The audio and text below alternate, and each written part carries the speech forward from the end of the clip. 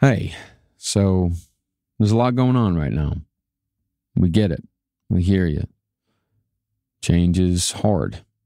It always is. And we know how much you care about the show. And we know how much it means to you. It means the same to us. It means everything to us.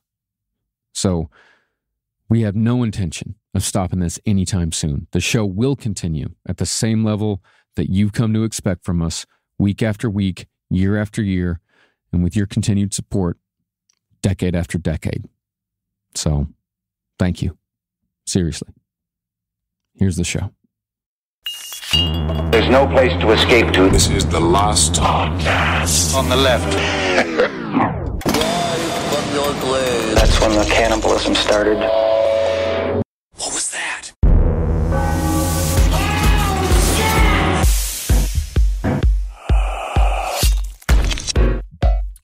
You ready? We doing this? We're recording? Whoa, we're recording. Wow. Man. Is that how you started it? No, man, I got, I'm rocking them beta blockers. Oh, rocking them? You ever done that? How you rock a beta blocker? Just eat them. Yeah, eat them. You know, and it's kind of fun because I feel like I'm in my own cockpit. Like I'm a little pilot. Yeah. You know, it's going like, here we come. And our cruising altitude, 33,000 feet. Don't look at those nightmares. Even though you're not asleep, the nightmares keep coming to your eyes. But we're just going to cruise on over that. You take a look to your left to see Grand Canyon. Don't jump. You're going to want to just keep on staying there. Oh, we can put the seatbelts on. And it's like, yeah, I'm just in my head, just constantly just like not dive bombing. Hell yeah, man. Put your seatbelts on. It's time for Last Podcast on the Left, Whoa, everybody. whoa, yeah. Don't look into the Nightmare Canyon. Stay away. My name's Marcus Parks. I'm here with Henry Zabrowski. You've been. And happy birthday, Ed Larson. Yeah, it's my birthday. 42 yes. feeling blue. 40 poo, man. 40 poo. I had a big one today. Yeah. It was nice. Oh, yeah. You earned it. Yeah, you just showed me a picture of your dog that, you know, your mom had dressed up with like a birthday cap for your birthday. Was that for your birthday? No, that was for for the her. dog? It was the dog's birthday. Okay, Yeah, the dog knows, too. They know exactly what's happening. Guys, I'm legit excited about this topic. Yeah. It has been a while since we've covered like a true, like, solid American villain. Yeah. You know, and this is, you know, it don't get much frostier than this. It really doesn't. We're finally getting to one of the most well-known spree killers in American history, Andrew Cunanan. Why did it take so long? For us to cover him? Because it was a huge miniseries, Yeah. and he looked really sexy, and then you kind of want to give it some space. We probably should have done it when the new miniseries came out, but we're not good at marketing. Yeah, I actually argued when the series was coming out. I was like, no, we can't do the series because like there's a miniseries out right now, and I didn't realize that That's like why that's people why do you that. do it, because people would be curious and would, you know, Google and such, but I'm bad at it. Well, you know, what are you going to do? No, nothing. You just wait 3 years. I started watching the series because of this. Hey, so there's that. we're So you're helping. helping them Oh, out. that's wonderful. Great. Let's give I'm still under FX strike. the boost. I'm still under goddamn strike. Andrew Cunanan was a spree killer. Oh, Mr. Cunani. Do you not call him Mr. Cunani in your head? Mr. Yeah. Cunani? Who's Mr. Cunani? Andrew Cunanan. Oh, you call him Mr. Cunani. Yeah, that's in my head all the time. Oh, Mr. Cunani. Don't hurt him. What's that? What are you talking about? Mr. Cunani, don't hurt him. Andrew Cunanan was a spree killer who murdered 5 people over the course of 3 months during the summer of 1997. Up until the modern rash of spree killers in this century, Cunanan was probably the most famous, not least because he ended his spree with the murder of fashion icon Gianni Versace. See, I've already changed the shape of the word Cunanan in your head because you've been calling him Cunanan this whole time because I called him Mr. Cunani. I didn't know his name was actually Cunanan. I actually don't know. Everybody says it different. One of the worst was when I was watching like the footage of like the new, you know, like the original Manhunt. And they also called him like Cunanan. Yeah, I've heard Cunanan. Well, That's terrible. It's It's an obviously the annoying worst one. series of letters. Yeah. Let's be honest. Yeah, it's a spree murdering version of a banana. But true to his transformation from spree killer to assassin, Cunanan was a shapeshifter, an empty vessel for whatever story might make him seem more impressive to peers and strangers. Specifically, though, Andrew's greatest survival mechanism was his ability to transform into the perfect kept boy for wealthy old gay men. Man, where's that genie's lamp? I can fucking take a look at it. He's sort of like if Bugs Bunny, like he's a Bugs Bunny type character. He's a shapeshifter. He appears to you as he wants to be. He can be a sexy lady. If Elmer Fudd was rich. Yes, and he was right there. And then if Bugs Bunny like died, he bleached his hair to gay murderer white. Like, you know how it happens? I've seen that happen a lot of times. The people I've heard that's a good joke when you like know like a friend of yours who goes bleach blonde. He's about to kill his fucking family. That is it. Robin Williams in 1 hour photo. Exactly. Interesting. But when it came to the casual lies, Cunanan might say he owned a construction company, despite being in his early 20s. Other times, he'd say he was an aspiring actor named Christopher. Well, he probably was. He might have been. No, yeah, he was an actor. He was an actor in life. Okay. Never landed a role, though. Well, we will talk about That's his what I'm saying. career later. Yeah. All right. Quote-unquote actor. Okay. Sometimes he'd be a naval officer, or he'd claim that his father was a ranking member of the Israeli Mossad. Don't repeat that. Okay? I know it's a fun secret for you from me, Andrew Cunanan. All right? But in reality, Andrew Cunanan was 1 part grifter and 3 parts parasite, whose fragile world of lies eventually crumbled into a rage that resulted in 5 murders. Now, it's arguable what made Cunanan snap. It is. It really, because I feel like he snapped when he was born.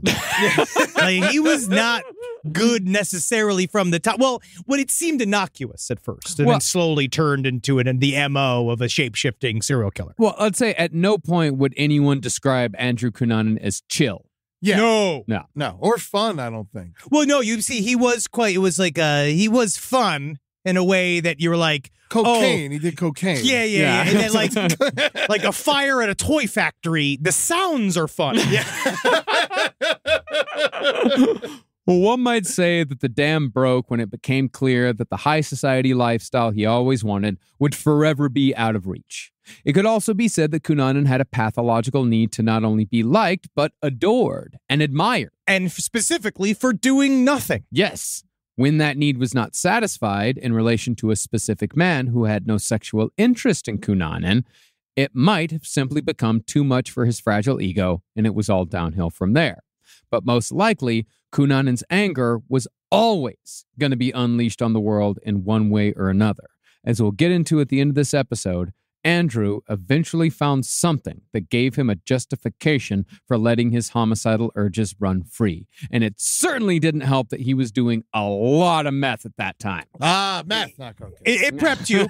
It preps you for that, you know? Like, it gets you ready. It gets you in the headspace to murder a bunch of people. Yeah. It was also a common phrase that he'd use all the time. If you listen to one of the books, like, you know, we'll get into the sources that are just as dubious as the man himself. But he said constantly, he's like, you know, if I get, his main lament, if I get HIV, I'm going on a 5-state killing spree. Yeah. And he'd say that a lot. All the time. It didn't, he didn't fulfill that promise. It was a 4-state killing spree. See, again, you know, that's what's hard. What a loser. God. Does anyone do a little bit of meth? I have heard of people I've definitely dabbling. One of those things where it's like, yeah, I tried meth once. It was really good. I know some people that tried it once, and then they said that apparently it's like the 5 days of fucking is like a lot. Yeah. I can imagine. Yeah. But regardless of the reasons behind Cunanan's 4-state killing spree, Pussy. the fact remains that he was a hollow person with hollow ambitions whose inhumanity resulted in the deaths of 4 everyday people and one of the most foremost fashion icons of the 20th century. Now, as far as sources go today, there's surprisingly never been a serious book written about the Andrew Cunanan murder spree. Instead, we got 2 old-fashioned true crime paperbacks that are heavy on the homophobia, but reliable with certain facts. They are very salacious. Yes. I would not call them unserious necessarily, but they are thick. Like Vulgar Favors is thick. Sure. But it is, there's a lot of spin. And there's a lot of character building within it, because what really hard is that, like, if somebody who's a human labyrinth of a prism of different personalities who appears as different people to others. Everybody's got a different read on him. Some people know him as a fucking flake, a criminal, a thief, a drug addict. There's other people that know him as like my best friend, the godfather to my children. And so especially that book, they try to kind of like condense a bunch of different views of him in one. And it's hard because there was no Andrew Cunanan. Yeah, there really wasn't. What was the phrase that you used when we talked about it? Is that constantly talking about these slippery gays? Well, that Vulgar Favors is just the entire book is just about how like 99% of gay men I have met are unbelievably boring. Yeah, right. They said this again and again. They do nothing. Right? They're remotely interesting. Yeah, because they're just people. Yeah, there's people. They don't have a woman telling them what to do. Nice. Thank you. Wow. Finally. Oh, yeah. I'll take out the trash whenever I feel like it. Good idea, Gary. You know what, Gary? It's fucking awesome. Let's suck each other's dicks. No, I think it's more nuanced, Eddie. It's nuanced. But not every single gay man is in a sordid world of S&M sex, casual drug use, and coming in flower pots. Like these guys are like these guys have a different idea of even where these like the quote unquote down and dirty areas of gay culture, what they're like. Because I think a lot of times even those are kind of boring. Yeah, it's lots of staining furniture and stuff like that. Yeah, we worked at in a very intense gay bar in Florida in Tallahassee. Yes. And when we were there, like, there was sometimes blood everywhere. Yeah. But a lot of times that was consensual. Yeah, they wanted it. And that was also just Tallahassee. Yeah. It's not necessarily a gay bar. There's a lot of bars in Tallahassee with blood everywhere. Oh my God, yes. But these books, when I say they're not necessarily serious, I mean, they're full of wild speculation, unsourced claims, contradictory views. I mean, the latter criticism, of course, is what Henry just said. It's Andrew Cunanan's inherent nature as a pathological liar. So there's bound to be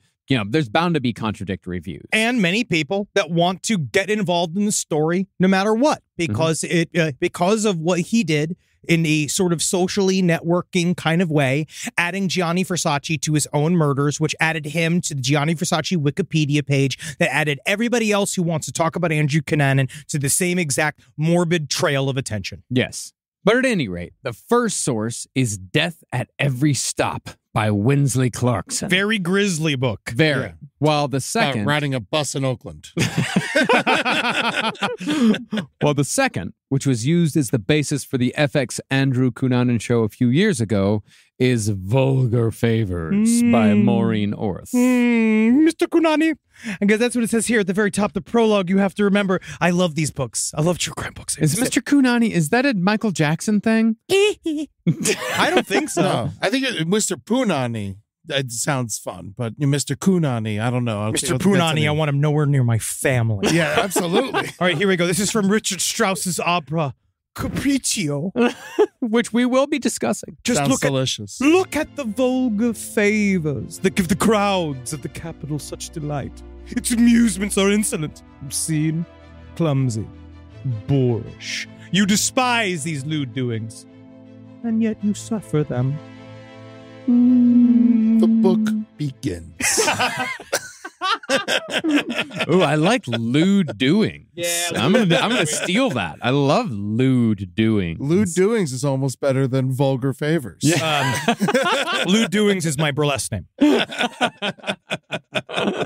there's also a fictionalized version of the story that our head researcher Joel read out of curiosity called 3-Month Fever by a guy seriously named Gary, Indiana. Oh my God. Not a fake name. Well, you know he's a piece of shit. Oh, yeah. A rat bit my sister. Hi. I'm Gary, Indiana. I'm Gary, Indiana. And I wouldn't take her to the goddamn hospital because I'm sick of that bitch. I didn't read it myself, but it's apparently gonzo as fuck. Joel said it's great. He had a great time reading it. He said it uses phrases like, Get the thrill of creaming. and...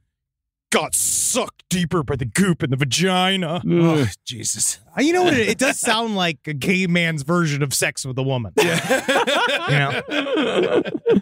But without further ado, let's get into the story of Andrew Cunanan. Yeah. The murder of Gianni Versace. And why you getting me? And the 4 murders that occurred along the way. Oh, Mr. Cunanan, we're coming for your fucking dead ass.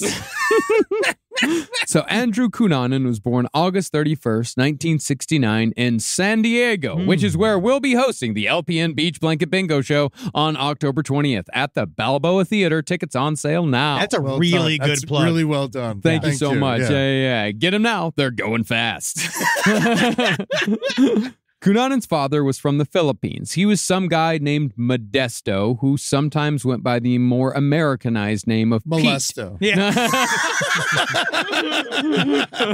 No, Pete, because he wanted to sound less ethnic. Yeah. He was a former naval officer who eventually switched careers to become a stockbroker. But as we'll find out later, Modesto was just as much of a fraud as his son was. Hey, he at least had a fake job. He did have it. Well, he had a real job that he was He fake, turned that he was fake. fake good at. Yeah, he turned it fake. I don't know how to he looks like an evil concierge. Have you seen Modesto? What he looked like? No. With the paper thin little mustache, kind of a big bulbous head, dressed to the nines in designer clothes. Mm-hmm. Like a lot of rings, a lot of jewelry. Yeah. That's how I want to dress. Me too. Honestly, I want to look like Leisure Suit Larry without all the other stuff attached to it. Man, I love that game. Yeah. Well, as far as Cunanan's mother went, she was a quiet, put-upon, devout Catholic named Marianne who met Modesto in a bar. She said it was like meeting the Filipino Elvis. Well, what other people described him was the Filipino Errol Flynn. Oh, He yeah. was dressed in a white tuxedo, Ooh. had a pencil-thin mustache, Ugh. broad, strong. But he was like 5'4". Yes, he was very small. But I like that, though, because, again, you can be strong yet small. That's the whole point. You look like a torpedo. You think he got in as many fights as Errol Flynn? You know what? Maybe more. He was contractually allowed to win those fights. I don't know if you actually went up to Errol Flynn and, like, popped him in the mouth, I don't know what he'd do. Well, he was known for fighting people in public. Whoa, is that real? Yeah. That's awesome. Errol Flynn was a fucking lunatic. I miss old actors. Old actors were actually, like did things in their lives. Yeah. Now, like his son, Modesto was highly charismatic. He and Marianne were married within a year, and 6 months later, she was pregnant with the first of 4 children. The last child was Andrew Cunanan. Reportedly, and I'm going to use that word a lot. Very good. Because so much of Cunanan's story is taken from stories other people told. Just remember this, too. Everything we cover, because both of these books are shockingly different. Yeah. And what they cover within his personal life. And the other stuff I was looking at, like, because this book, the Vulgar Favors, which they changed into the miniseries version of it, like, this was written for Vanity Fair, which was a partially... try to get, we'll get a little bit into it, but they were trying to get Andrew's attention during the manhunt by putting articles out in his so-called favorite magazine. They knew that he'd read. They thought that he would get in contact with this woman. This woman was trying to get in contact with Andrew Cunanan for the entire time when they were tracking his crimes. Yeah. But, Because remember, Andrew's crimes happened over like 3 months. Yeah. So these are very, it's very interesting to see these two versions of the story are like just slamming together. Yeah. Well, reportedly, Andrew was a, quote, handsome child with a precocious sparkle. But like his father, Andrew hid his Filipino heritage from other kids, although he would sometimes lean on that side of his background in the future when it became a convenient detail to his story. Like if he was playing, say, one of the things he would play is like the heir to a vast Filipino banana fortune. You would believe how much money's in peels. It's crazy. It's like a drug over there. They love bananas. We have so many monkeys. We have so many quality control orangutans. And I'll kill one. One looks at me sideways, I'll fucking shoot it in the head. Sorry, Daddy. Let's say what you will about Andrew Cunanan, but in his own way, he was brilliant. Yeah. He had an IQ of 147. Yep. He also, 1 + 4 is 5. 5 + 7 is 12. 1 + 2 is 3. Go fuck yourself. Yeah, I'm funny. What's the highest IQ? I don't even it's know. like 200. Yeah, 200? it's big. Maybe It's 300. I don't think it's 300. I Maybe think it's 200. that's deep blue. Has anyone ever taken an IQ test here? Yeah. Yeah. You have? Do you know what you got? Yeah, 132. Woo! I don't feel weird. Saying it? Yeah. What'd you get? I got 151. Fuck Yeah, yeah, you're hell smarter yeah, than bro. Cooney. Yeah, but this is a long time. Yeah, me and Kunani, we're the same. But this was a long time ago. This was to get into gifted class. I think I'm a lot dumber now. Yeah. Yeah. I can't do math, so that took the score down considerably. I never Yeah. even got offered to take the test. Yeah, I met this guy. Yeah, they just kind of looked at you and they're like, well, let's just say he's going into manual labor. It was nice of mine. Yeah, it was like my test was really easy. I went in this room, right? And first of all, they put a bunch of blocks there and they asked a bunch of trivia questions. That was really nice. And then this other guy came in and he was dressed, I'm going to say dressed as Bill Clinton. And he said something about like, have you ever played a recorder the French way? And I was like, no, I mean, I played it my way. We do it in school. And then like, I'm just start sucking this fucking guy's penis. And you apparently did it very intelligently. Yeah, you got it. By going, I love this.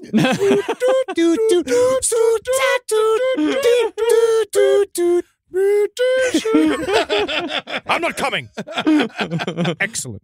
Well, Andrew Cunanan also had a penchant for reading the encyclopedia for fun when he was a kid. But while that does seem like bullshit, it sounds like a family story.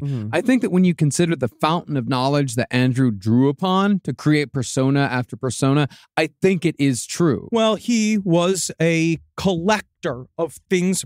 I think he had a pointed intelligence. Yeah. That he collected ammo. This was like ammo. They were points of phrases. It's kind of like legitimately how I play characters on this fucking show. I take a couple of attributes. You know, you're trying to play these various attributes. You know, these things. If I was this guy, I'd know these 10 things. So he's doing character prep. But a lot of people say there was one woman that read him to filth in this book. That's like, he was not that deep. He was just an expert in trivia. Yeah. And he did not have a broad grasp of concepts, but he knew what to say in a quick succession that allowed you to believe that he knew what he was talking about. Well, that's what all his teachers said. Said that his intelligence was entirely superficial. Near photographic memory, he could recall details, he could recall trivia, but he had no critical thinking skills. Well, because he didn't want... I feel like there's a difference between those that want to go deeper. Yeah. And those that don't. Where I think that he kind of felt like, I'm incredible. But I'm pretty incredible, so I don't really need I don't practice anything. I met this guy, and he taught me everything I really need to know about karate. I could fucking knock your arm out of its socket if you want. My ligaments! My ligaments! Rise from your grave. Hey there, dudes and dudettes. Time to wax up your boards and go catch the big wave over at the LPN Beach Blanket Bingo. One night only at the Balboa Theater in San Diego, October 20th. Come and check out all of the cool cats and the crazy dogs at LPN. Every show in the entire network, each one pulsating and grinding in front of you for your entertainment pleasure. We're all gonna catch the big kahuna. And I'm talking about that big greasy guy. I'm talking about a wave. Ew, it's seaweed. It's seaweed. Just so you know, it's gonna be inside of a theater, so any physical wetness you experience is your own personal body heat or the sweat of one of the performers. Come and check it out.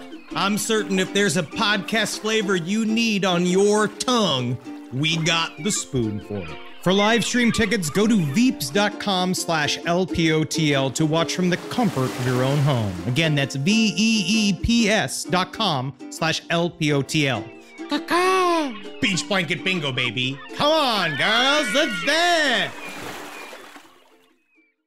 Now, based on what Andrew learned from various books, he began telling wild stories about his background starting in junior high, setting himself apart by wearing suits, pressed khakis, argyle vests, and penny loafers. Andrew tried to weasel his way into the rich kid crowd by claiming he owned stock in Coca-Cola and Wrigley gum. Oh, so he got his ass kicked all the time. No, it's funny though. He had could talk his way out of anything. He really had like one of those like silver tongues where like people had a hard time pinning him down because he also kind of both. He used his weirdness as a way, kind of very similar, weirdly. I don't think he had as much control over it, but Jeffrey Dahmer. Yeah. The way Jeffrey Dahmer would act out in high school. So when we covered Jeffrey Dahmer, we learned that he became like a class character where he'd do weird shit. People would dare him to do stuff and he'd do it. And he gained a semi-form of popularity. Andrew Cunanan realized that he could formulate a personality that people would be drawn to, but then the bad guys would kind of be repelled from because he would use his sort of like natural homosexuality. He would go into sort of a flamboyant thing, and it would do both. It would kind of deflect things from him. It's very weird. He could just confuse people. He probably would have been a great salesman. He would have been. He didn't do anything. He literally didn't have a single tangible skill. Yeah, well, he didn't have a drive to work, it seems like. That's what it was. No, he would have been an absolutely incredible salesman. Yeah, he could have sold you a piece of shit car, and you wouldn't even know what happened until a year later. But again, that's constructive. Yes. But while Andrew could spin a good yarn that attracted plenty of attention, everyone knew that he was full of shit. Nobody bought it. When he finally did convince a kid to be friends with him, Andrew's mother made sure to alienate anyone Andrew brought over. To make sure the kid was good enough to be friends with her son. Oh, I don't know what this is like. Yeah. Marianne would ask embarrassing, probing questions, things so personal that Andrew stopped bringing people over altogether. I'm so glad that you have spent some time with Andy. So tell me, are you circumcised? I was literally thinking that exact thing. I was literally... Yeah, buddy. So you said you don't have any... Did your mother do that? Well, my mom... Did she, like, interview potential friends for you? It was just very, how do you put it? It's an over-mothering thing. It's that she wants all the kids to... It was more that my mom wanted the kids to be her friends. Yeah. Well, in this, okay, Andrew described his mother as overbearing and over-loving, while others described her as over-pampering. Pampering. I hate that. I hate the term pamper. Pampering. Because Pampers, I mean, like, there are lots of awful things. Oh, terrible things. Pampers. And just with Pampers, like, I feel like a mother who pampers pays a lot of attention to her son's butt. Can you imagine meeting a guy named Pampers? Oh, yeah. It's just covered in his own piss. Hi. Say it's lack of impulse control. I just say I can't hold my water. Andrew's father, however, was a domineering, physically abusive man who trained his family to bow to his will so well that they would leave the living room when he wanted to eat dinner so he could do so while watching TV in silence. Kind of nice. Yeah. I mean, it's a man who knows what he wants. Yeah, it is. No. No children at dinner? Woo. I mean, that makes you want to have children. So you can make them go away. Feel that power. But like his son, Modesto had delusions of grandeur and believed that he deserved far more than he had earned, especially after he started working as a phony baloney stockbroker years later. Well, he started legit. He got into like whatever this like stockbroker training program at Merrill Lynch. And so there was like a hot second where he kind of was a real stockbroker. For a bit, yeah. But then he immediately went further and further into fringe quote unquote stockbroking, which is kind of like if you watch Wolf of Wall Street, you really could see like that was real, right? Like the idea of you can go from, you don't got to be on Wall Street to sell a bunch of stocks. You like a lot of times you're going to call from somebody and it sounds like there's like a busy office behind them, but that's literally because someone hit play on a recorder behind them and it's like phone calls and stuff. And it's just a guy alone in his house. Oh, dude, I did that when I was 18. We would sell penny stocks and fucking, I was in a whole penny stock operation and I eventually stopped doing it. Because they fired me. I felt so guilty that like I would just like not. I would tell people like, "Don't buy this." You know, like well, I was on the phone with them. You know, it was crazy. And they eventually got raided and fucking the FBI came and everything. Yeah, because it's supremely illegal. Yeah, because it's called pumping and dumping. Yeah, they were like, "Don't watch Boiler Room," and then gave us the exact speech from Boiler Room verbatim. Oh yeah, dude. That's so funny. When I worked at the headhunting agency, I worked at a headhunting. I've told the story before that down in Financial District, they did the same thing where during the onboarding process, he made us all sit and watch Boiler Room. Like from that, and I was like, they all like die at the end of this. Yeah, like, what are you doing? Yeah, it's not good. Yeah. But even though Modesto was abusive, he was also toxically proud of Andrew's intelligence. And he wouldn't tell other parents that his child was better than theirs. He would tell other children that his son was better than them. I kind of like this. Yeah, cool. See, all you're all fucking idiots. You're all garbage. Do better. Be better. Later, when the family moved to a new house when Andrew was in high school, Andrew was given the master bedroom, while his father slept on the couch and his mother took the maid's room. Presumably, this was after all of his other older siblings left home. He was treated special from the very beginning. That's crazy. It's weird. They called the other two kids street kids, right? Like he had two older brothers and sisters, and they were like, They just were more like latchkey kids. They were kind of just, they were kind of left to their own devices, and they just were. As soon as he popped out the fucking pussy, they were immediately like, he's amazing. Yeah. How do you only have 2 bedrooms and one's for a maid? It's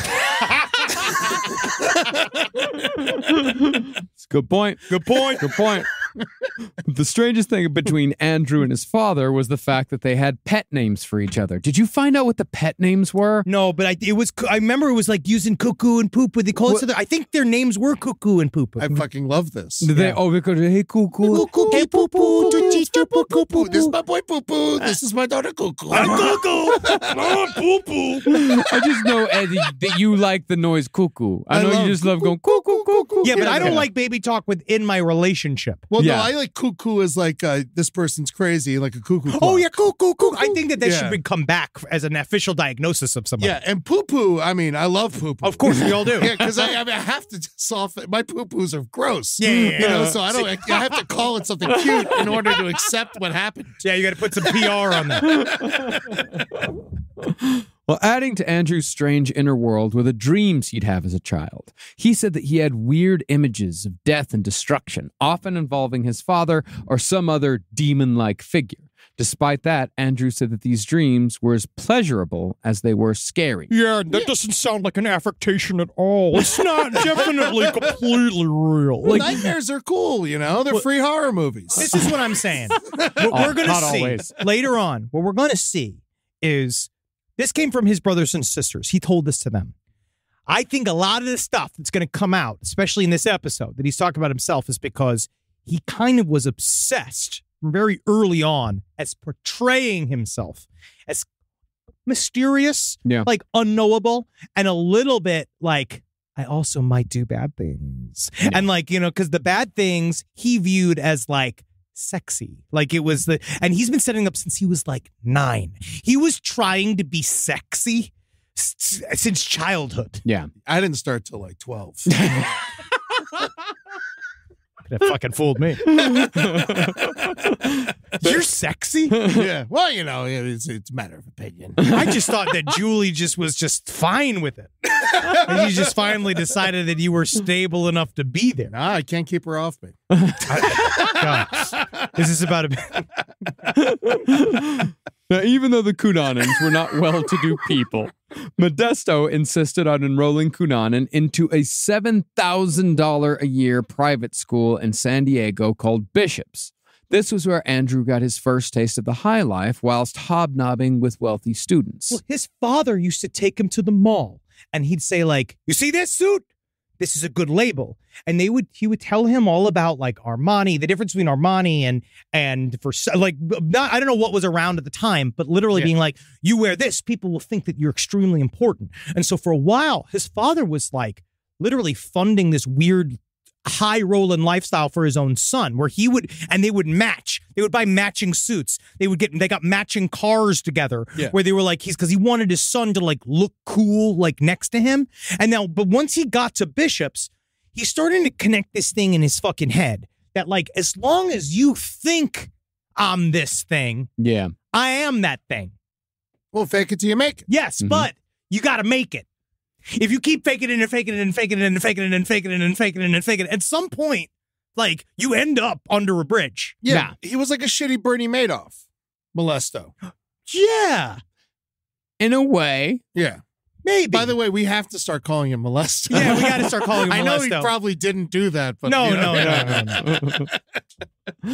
But from what it seems, these interactions only made Andrew more insecure, angrier, and more flamboyant. Yeah. For example, he once showed up to a school function wearing a tight red leather jumpsuit, which I think in my mind, it's like the one that Eddie Murphy wore during Delirious. Oh, yes. Which is ironic considering how highly homophobic Delirious is. Also, how highly homophobic he was as a young man. There was a lot of also weird other stuff that he would start to do, kind of stuff. But you walking around just being like, hey, you know, I'm half black. Yeah, it's true. Yeah, it's the authenticity. You know, it was all vinyl and not leather. Though, Oh, yeah. because they were poor. You know, so it was just real shitty clothes. I imagine. Well, we'll actually get into why they were real, and what Modesto did to get that real shit. Molesto. Molesto. Okay, Thank you, Molesto. everybody. I'm saying Modesto. You can say you're proper. he You has can say to. Modesto, and then we'll just correct you every time.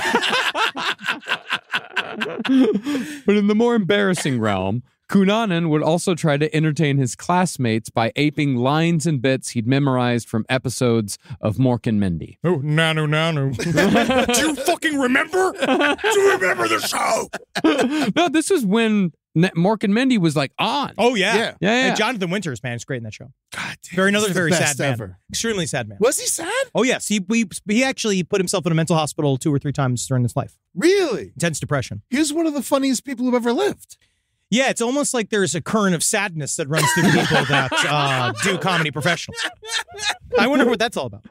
When it came to telling wild stories, though, Andrew quickly learned that the best way to get attention was to be openly gay, although his way of being openly gay was describing sexual encounters in graphic detail, whether anyone wanted to hear about it or not. Yeah. And gay or straight, that's just a guaranteed way to make everyone uncomfortable. Hey No one wants to hear kids, it. hey kids, you guys do the English homework? Yeah. You guys ever have your asshole licked by a tugboat captain? More like a yank boat captain. Yeah, I got statutorily raped last night. I made him a criminal just by making him come. You ever put testicles in your nostrils? You wouldn't believe your smell does not go back to normal for like 6 hours. He was just straight up fucking vulgar. He'd say that his 2 favorite things in life was sex and defecation. Oh yeah. His favorite line this is his favorite line. There's nothing like a good crap.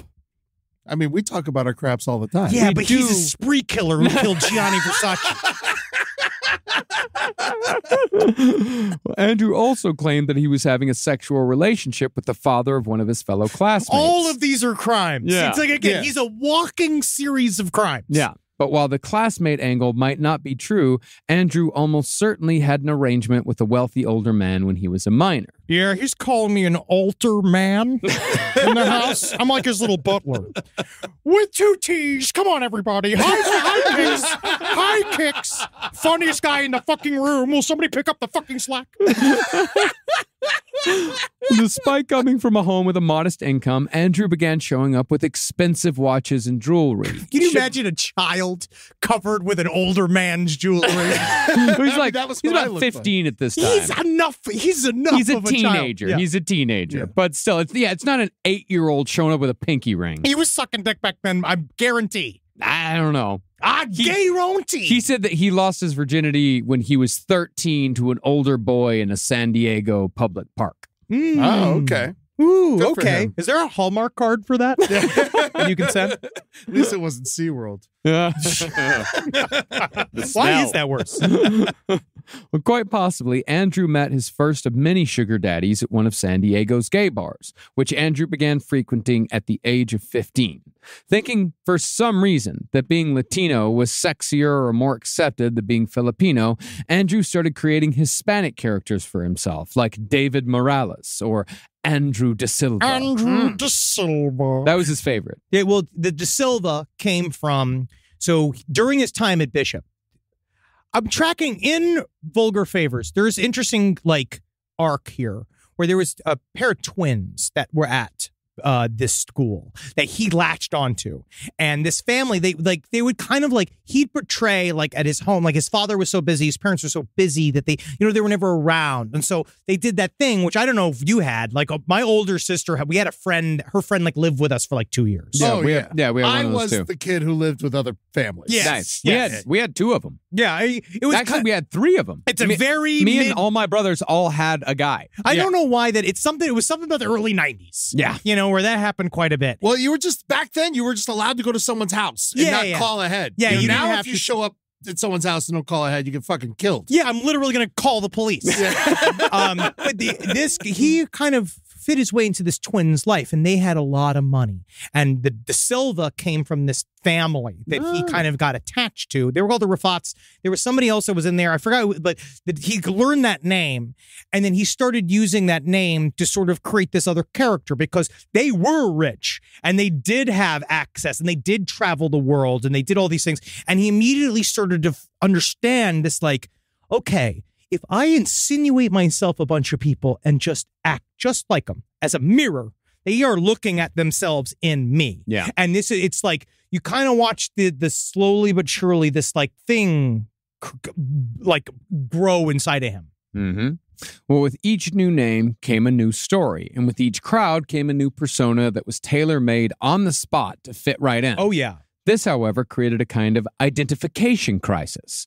Back at school, Andrew found that he'd lied so much that people actually didn't know who he was. You didn't know who Andrew Cunanan was. You knew Andrew De Silva, or you knew David Morales. All the other kids knew for sure was that guy had a creepy laugh and delusions of grandeur that he would one day be rich and famous without ever being able to articulate how. And that is a common thread, especially in our incredibly, incredibly wonderful business. Yeah. In show business, that idea of faking it till you make it is honestly really important. I think that that's one of those things where you kind of have a lofty aspiration, but most people work really hard. Yeah. And then you either like get some version of your dream or you like find another avenue where you actually my skills are more in like casting, or my skills are over here. My skills are in production. I'm doing these other things. And you find your place in it by, again, constructive actions, doing things that actually give something to the business.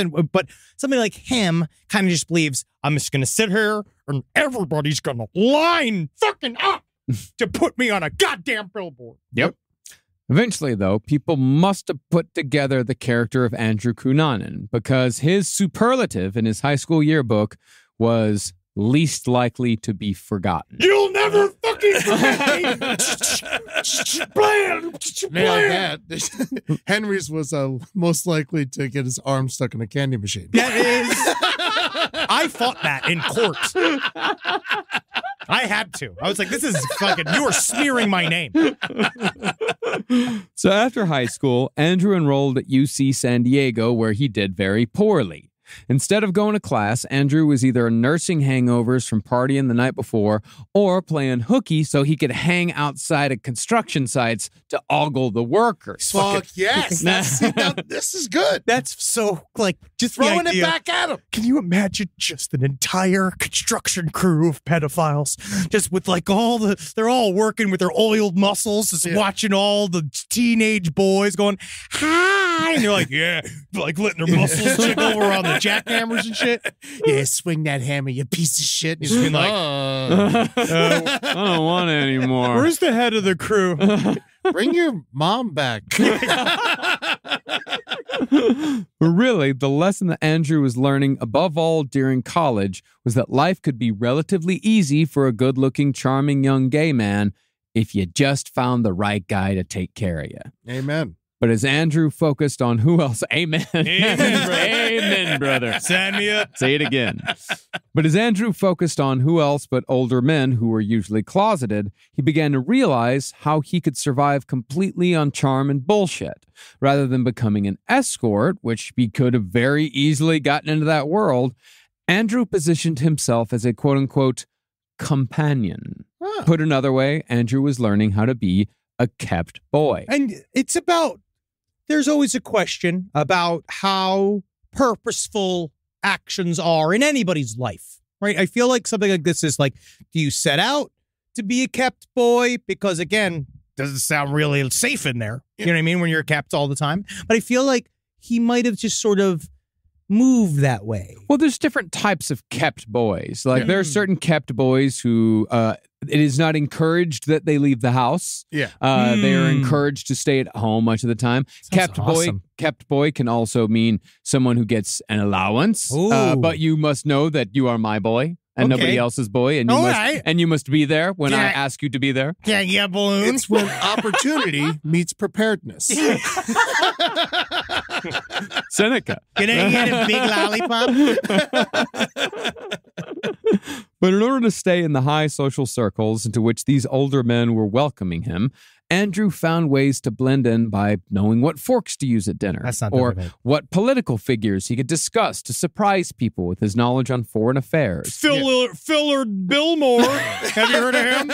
Yeah, he was the 47th president, and he was the first gay man to ever fire a cannon.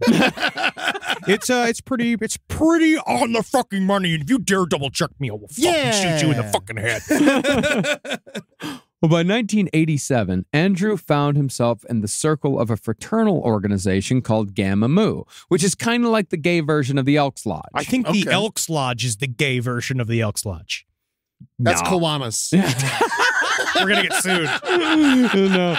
No, that's gay businessmen. Yeah. You're thinking of the Shriners. You mean to tell me nobody has two men with fezzes haven't had full-on doggy style on top of a pool table in most Elks Lodges across this country? So turns out those red hats are just filled with condoms. Yeah, they're condoms. Well, today, Gamma Mu is an out and proud charity organization who gives scholarships to young LGBT kids in rural communities. It's a noble cause. Yeah, Their website has a distracting number of rainbows on it. Yeah, great. Yeah, but back in Andrew Cunanan's time, Gamma Mu did charity nonetheless, but it was made up mostly of wealthy, closeted men. And Andrew became a popular boy to pass around when he entered in 1987. But he actually became a member in 1994, a few years, but after college, when he was starting to get much better at being fancy boy into fancy man. Honestly, I prefer if you were going to pass me around, can you get that spiral tight? Because I am sick of hitting my head on the fucking fan. All right? And ass first, please. If we could. I'm sick of kissing all these strangers. Put the ass and pass. Well, through this rotating cast of lovers, Andrew eventually got into BDSM. Ooh, nasty. About time. Yeah, it's not nasty. Nasty. According to Vulgar Favors, The nasty. Oh my God. world Vulgar of Favors, S&M. Vulgar Favors treats BDSM as the worst thing. It leads to violence. It's so filthy and dirty. Only the worst people in the world engage in BDSM. it's because they haven't come. Yeah. Ever. They just don't come. You can get spanked, dog. Yeah. And we met the founders of kink.com. They're and great. goddamn were they nice people. BDSM probably curbs violence. Yeah. I don't know. You know what? I think it's completely separate. I just think you could put clamps in your nipples, and as long as you're doing it to yourself or somebody who's going, yeah, buddy, yeah, then rock and roll. have at it. Just leave me alone at the farmer's market. I'm sick of these guys trying to hang these clothespins off of me. Fucking impractical chokers. Well, Andrew said in his own purposefully shocking way that BDSM reminded him of what his father had done to him when he was a young boy. Molesto? Mr. Molesto. And I told my father, honestly, while he was doing it, he's like, listen, I know how to cover us here. I'll start smiling. Because then, honestly, Daddy, then it's just bonding. Now maybe I can go for Molesto sometimes. Every other time will be Molesto. How's about that? I appreciate you. Of course, I appreciate you. He's dead, right? Molesto? Yeah. Maybe. Well, we'll find out. We'll find out soon. Keep an eye on the mailbox. Well, not surprisingly, Andrew loved BDSM and he soon became a popular dom, although he could switch back and forth. Again, this is all allegedly. Allegedly. Meanwhile, Andrew's father, Modesto, was seeing that while lying about being successful is easy, actually being successful is pretty difficult in the stockbroker game. Yeah. In fact, Modesto was like, Molesto was lucky every other time. He was lucky he didn't land in jail for the shit he pulled. See, Modesto wanted to indulge Andrew in all of his expensive tastes the best he could, even went as far as to buy him this fancy Mazda. Oh, yeah, he said it's the only one ever made in San Diego. The only Mazda? Yeah. It's the only Mazda in San Diego? It was a nice Mazda. Form of sports car Mazda. They had some nice ones. It's a real fancy Mazda. It's like how, I love Subarus and I only drive Subaru Outbacks, but then there's these really expensive Subaru sports cars that people soup up. Who in the living fuck would buy a Subaru sports car? Dude, I guess when Elizabeth Warren turned 75. He has a lesbian haircut. It's been noted. Hey man, I'm telling you, there's going to be so many emails about Subaru sports cars, Subaru racing cars. Subaru it's a big thing. They do a good job. They do fine. racing cars. They're They do racing cars. I have received the Subaru fam like motions I've received. Much better than a fucking Acura, I'll tell you that much. Sure, we can agree on that. Yeah, fuck that. But the cash for all this shit, for the Mazda, for all the clothes, for everything, came from embezzled funds. See, Molesto had a scheme where he'd take money from his clients. I'm keeping it in my head. I appreciate. No, I'm following. We're gonna change it for next episode. He would tell them that he was buying a stock, but the stock didn't exist. He just makes something up, and then he'd keep the money for himself. And it's a dumb scam. Yeah, because eventually, someone's going to say, "Hey, where's my money?" Yeah. Yeah. I remember when I worked at Dairy Queen, there was this one kid who would just steal out of the fucking register. And it's like, there is a process to stealing. Yeah. Like you have to at least try to like do like some kind of process to stealing. It is a job to be a quote unquote professional criminal. Like it's a job. It takes due diligence. You need to sit and think about it. But that guy's probably now in like the House of Representatives. Oh yeah, or dead. It's Florida. Far more likely. No, but God damn it! You don't have to. You're on Modesto, by the way. Thank you. You're on. No, Modesto could usually keep these schemes going at various firms for a couple of years, but he'd always get caught and he'd always get fired. Because I don't think he took very much money at a time. Because if you've got a client that's investing like $500,000-$600,000, and you say like, "Hey, there's this stock for like ba-bump-a-bump." Yeah. And then you can give me $1,000, and I'll put it in ba-bump. And he just sneaks it. Yeah, he just sneaks it in, and they forget all about the stupid stock that he made up. Or he probably then would send back fake returns where he'd go and he'd say, look, this fake thing is going great. That's Bernie Madoff. But I don't know if he even went that far. It's also interesting that within the world of stockbrokers, the scamming's so thick at this time especially, and it's so prevalent that they just treat you like a Catholic priest, where they just kick you to another district. Yep. They just go like, all right, well, you've done too many crimes to work here still, but you could go work over at Mr. T's fun stock house, with some garbage. But also when you're investing like $500,000 and you lose $1,000, like you're not going to care. You don't know unless you're a psycho, unless you do care. Yeah, I mean, and that's how you get fired. Yeah, some people do pay attention, and it was usually when someone would pay attention, they would see like, oh shit. Yeah, this guy's stealing money. And then if you're the guy who runs the company, you don't want the bad press of stockbroker from such and such firm just hanging out, arrested for, misappropriating funds.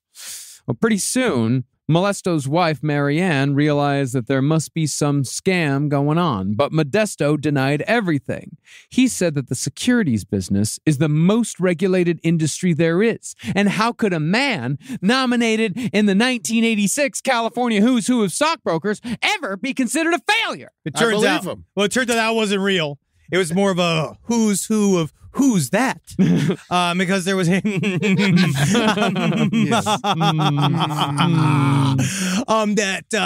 was not real. And also technically that was the same exact defense that our former president just gave. Yeah. He literally just said it, being like, how could I possibly have cheated all these people? This is the most regulated industry. They should have stopped me. Isn't that great? This is a great fucking country, man. You just got to figure out how to scam. Yeah. But a failure he was. And after losing his last stockbroker job for misappropriating over $100,000, he sold his family home up from under his wife and moved back to the Philippines. Didn't even tell her he was doing it. He literally, kissed her goodbye, being like, going to work. Never saw him again. Mm-hmm. Sold everything. Sold the whole house. Left them with $700. Yeah. Now, while his wife was shocked, Andrew, as it turned out, had been the mastermind behind this plan all along. Now, this is according to one of the books. Yes. That doesn't. In this one, it says, in Vulgar Favors, it says that he didn't know. Right. So we don't know, but it's one of those where the father was so up the ass of the son that they who knows? I wouldn't put it past Andrew to have known, but then there are, we'll find out because it ended up ruining his life. Contradictions. while Andrew figured that he and his dad could move to the Philippines and start a business that had not yet been determined. Yeah, that's always a good way to go in. Yeah, well, Especially in the Philippines. All right, think about this. Drive-through chicken and bullets? All right, what if you could get gasoline in a bucket?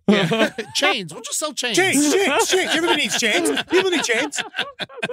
what we do know is that Marianne was understandably irate about the double betrayal, and it's here that we get the first taste of Andrew's capacity for violence. When Marianne accused Andrew and Modesto of conspiring against her, which they were, Andrew slammed her against a wall so hard that he dislocated her shoulder. Say that again, bitch. Yeah. Jesus fucking Christ. From what the neighbor who saw the whole thing said, it was a quick, violent snap that just as quickly burned out. Because Yeah. real Andrew came out. Yeah. That's the thing. This Finally. is one of those where you start to understand when the center is hollow, what the hollowness then becomes is something very bad. Like it never turns into a fun hollow. Phil Hartman. I think he's the closest to a fun hollow. Yeah. You know, where like that's what I always said that there was no Phil Hartman. You know what I mean? Like he was just this collection of characters that literally like he was a very interesting kind of solitary man, but mostly when he wasn't on, he was just kind of quiet and he kind of just sat there, you know? He filled his hollowness with laughter. With laughter. That's what I try to do. Yeah. With the hollowness inside. But his just filled with pure violence. Yeah. Violence, rage. Usually it is. Yeah. There's probably a lot of violent things this guy did that we will never know about. Oh, absolutely. Who knows? Yeah.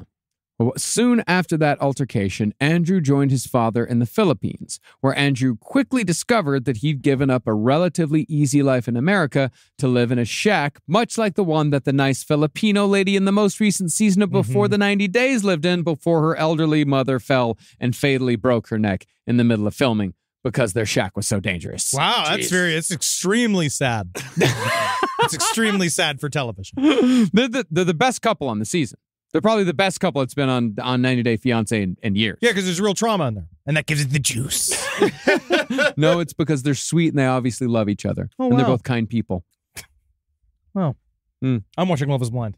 And that's nice. It's stupid. I saw Naked Attraction. I fucking hated it. Yeah, but I like seeing all the dicks and all the pussies. I saw. Yes, that is the point of the show. Is there's dicks and pussies, but it's so hollow. the Oh, show. wow. They really do show the. Oh, yeah. Dude, it starts with like there's just like in a little box, and then they raise the front door, and it's just like 6 cocks. I am And then really- she's like, "Get rid of that cock." I honestly And then think they truly, turn around, they show the ass, just Oh, like yeah. get rid of that ass. Wow. That's And awesome. then it goes up and it shows like their tits and their stomach. Like, oh, that guy looks like shit. Get rid of that. It's the most superficial fucking show that ever existed. And then when they finally talk, they ask them what their least favorite part of their body is.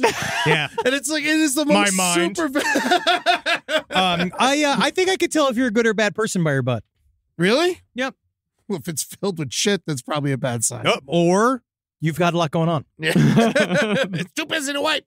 Well, basically, Andrew was living in third world conditions with no electricity or running water. Oh, yeah. It's like people travel by chicken here. I need out. Is there a Hilton? No. He had to wash his clothes in a ditch. And he bathed once a week in a public swimming pool.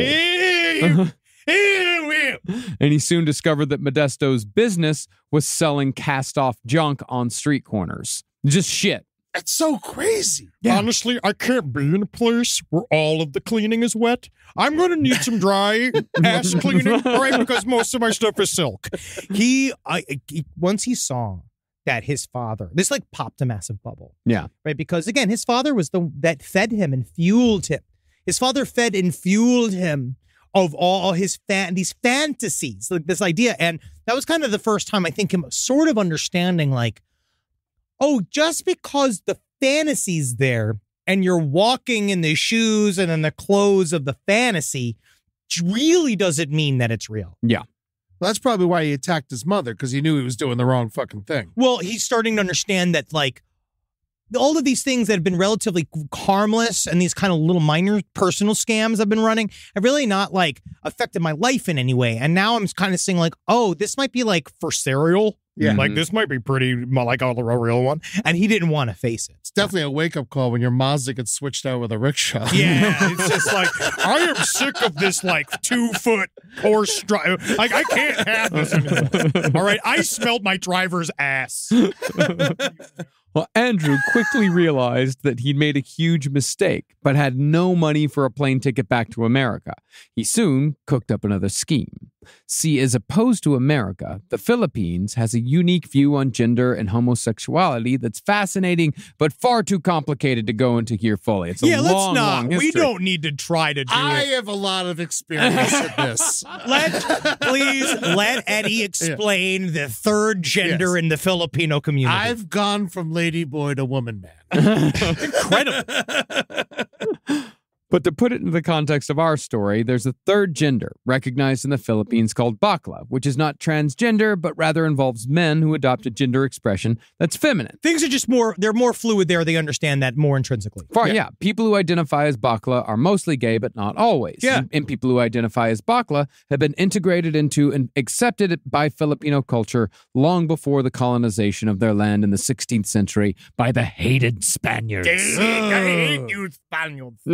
But Andrew Cunanan didn't care about any of that history. Instead, he took advantage by shaving his entire body, styling his hair into a short bob, donning a skirt, slapping on tights, and climbing into some high pumps so he could present himself as a bakla sex worker. I bet he looked great.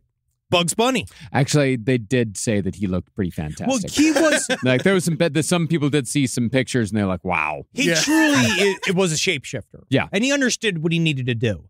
I mean, again, this is conjecture. So, because that guy who wrote the other book is way more like, way more into the sexual history of Andrew Cunanan. We're like, this doesn't cover any of that stuff. This is way more of the other side of the shapeshifting. But when you see what he does, I wouldn't put it past him necessarily. Yeah. And so, after 3 months earning cash as a fake bakla, Andrew had saved up enough money to pay for a one-way ticket back to San Diego. By this time, though, his father couldn't have cared less whether Andrew stayed or went, and their relationship more or less ended there. Now, after San Diego lost its charm, Cunanan moved to the center of American gay culture by relocating to the Castro district in San Francisco in 1989, when the AIDS crisis was at its absolute worst. As a simple fancy boy from San Diego, however, Cunanan found that the tightly knit gay scene in San Francisco didn't have much interest. So Andrew created the first of his more attention-grabbing characters. God. See, Andrew Cunanan had learned street magic in Manila, and in between clients, he'd refined and perfected those skills. And watch, you'll see, as I paint it to the hands, little hands, right? There's a pigeon in my butt. Yeah, it's that easy. Oh, well, seemed to have asphyxiated, but it's because it was weak. And so, Cunanan posed as a naval officer on leave who casually performed magic tricks in bars. Yeah, some people call me a naval officer, but I prefer myself more of a belly button man. This persona was not so subtly named Lieutenant Commander Cummings. Ah, yes. Yes. He had the great catchphrase.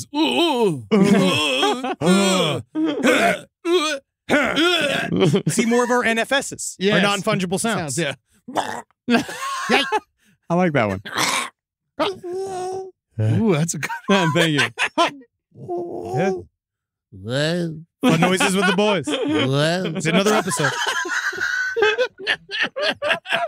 Rise from your grave. But the thing about Cunanan is that when he adopted a new persona, he went all in. When he became Lieutenant Commander Cummings, he wore a military crew cut, worked on his biceps, and got a tan, just as a man who spent his days in the open sea might. And I spray salt on me. It's not just the cum. My name is Lieutenant Commander Penis Cummings. And I, stand to attention. Yep, at ease. Not that much ease. Not that much ease, you're fucking me.